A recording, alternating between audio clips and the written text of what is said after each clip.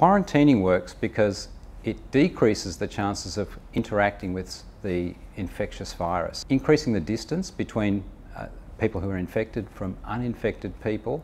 That reduces the risk and the rate of transmission, which buys time to slow down the spread of the virus.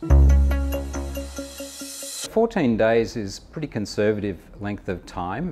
Probably the virus, if you're infected, is visible by about 6 days. But 14 days you'll know whether you've got the virus from symptoms. So it's erring on the side of caution, and 14 days is in isolation.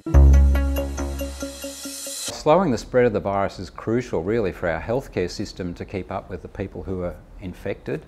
We want to have as few of those people coming through the system as possible, so we've got the best of care available for people, and also buys us time to actually develop strategies to treat people who are sick with drugs, particularly antiviral drugs that might be in development, and also other strategies to really prevent new people from becoming infected.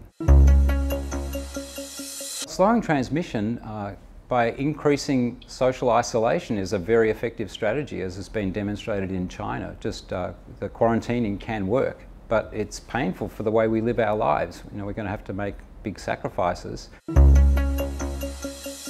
If this does turn into something that's an uncontrolled, unmitigated spread of an infection, it's going to be extremely challenging for our healthcare system, which is not designed to cope with this many people falling sick at the same time. It's going to present major challenges unless we can really slow down that transmission rate.